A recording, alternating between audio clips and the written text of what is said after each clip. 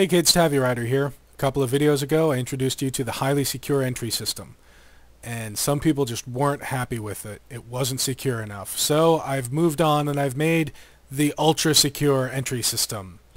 We've replaced the Obsidian with Bedrock. The Bedrock goes right to the sky and to the horizon in either direction. The combo system, this is still the same, although you could repeat this for as many levers as you wanted. You enter the right combination, hit the button, and you're in. Now, some people didn't like dying suddenly when you put in the wrong combination, so I have a 3 tries system. Put in the wrong combination once, twice, 3 times. Well, instead of dying suddenly, you get to go into the next section. And now you're locked in. You can't go back to try any more combos. And here we have the backup system. You enter your email address. So I have your full QWERTY keyboard here. And we'll put in my email address, B-O-B. In order to get the @ sign, you put up the shift lever, shift 2 for @, and then the rest of the email address.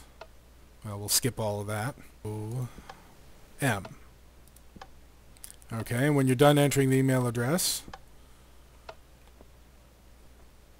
enter your mother's maiden name, because email address alone isn't secure enough. A lot of people have your email address, but who has your mother's maiden name? So, we'll start entering that, and I'm not going to show you my actual mother's maiden name.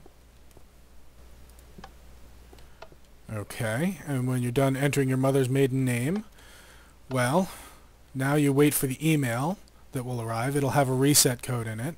For now, I just have the reset code as 123. And finally, when you push this button, it has authenticated you and you're allowed into the back area. Now, what is worth all of this protection? It's the most difficult item to obtain in all of Minecraft, the cake. Thanks for watching.